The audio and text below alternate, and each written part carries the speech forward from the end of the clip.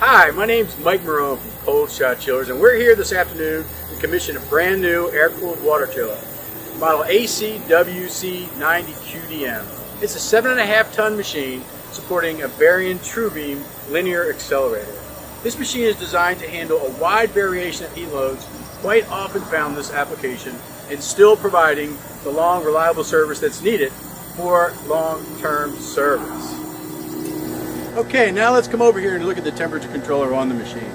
When we look at this temperature controller, we're going to see two values. We're going to see an SV and a PV. The PV is the processed water temperature within the cooling loop, while SV is the actual set value that the chiller is going to try and maintain. This application requires a 60-degree set point. It allows for enough cooling for the linear accelerator while being warm enough to not develop any condensation within the control panel. To adjust the set point, we come to the scrolling keys over here to the right and scroll up or down to our desired point. Once we reach where we want to be, and this one will be 60 degrees, we come up to 60.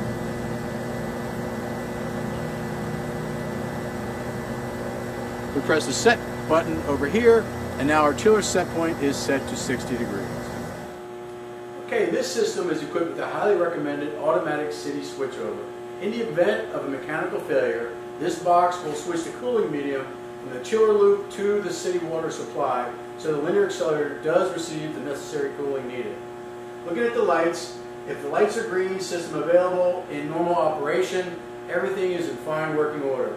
In the event of an upset or mechanical failure, this amber light will come on and the buzzer will sound, notifying all the operators that there is a city water condition. The alarm can be silenced by using the manual silencer.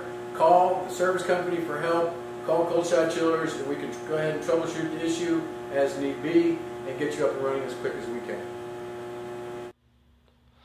This is the Cold Shot Chiller H2 remote status panel located inside of the building. The green light located on the left shows the chiller in normal working conditions. The PV process value tells you true temperature. The SV set value is what the chiller cools down to maintain that temperature.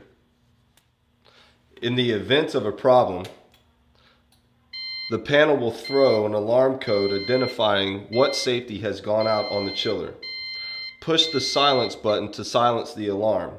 Then proceed to call Cold Shot Chiller Service Company for assistance.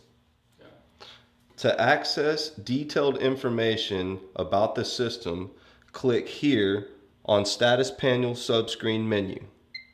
Then you will be able to access 7 different menu options.